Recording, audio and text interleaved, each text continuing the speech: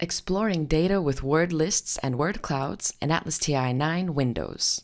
To open a word cloud or word list, right-click on an entity, for example in the Project Explorer. You can sort the columns by any of the column headers. Here we sort by word count. You can activate a stop list. This means all words which are in the stop list are not counted. If you cannot select a stop list, click on the Edit button and import all stop lists from the list that are provided, or only the ones you need. It is also possible to create your own lists.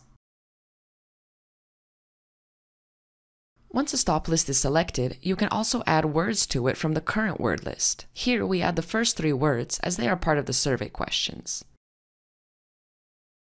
It is easy to compare word lists by document groups. Here we compare the words in the responses given by males and females. Instead of document groups, you can also select documents, codes, code groups, or quotations.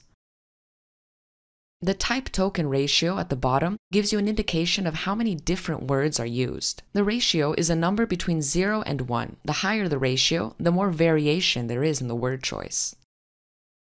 Let's create a word cloud now.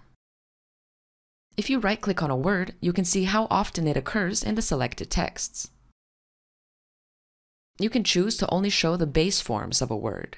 This also collects all pronouns under one item in the cloud. By hovering your mouse over a word, you can see each pronoun and its frequency. For other types of words, all inflected forms are collected under the base word. Another option is to view a selected word in context.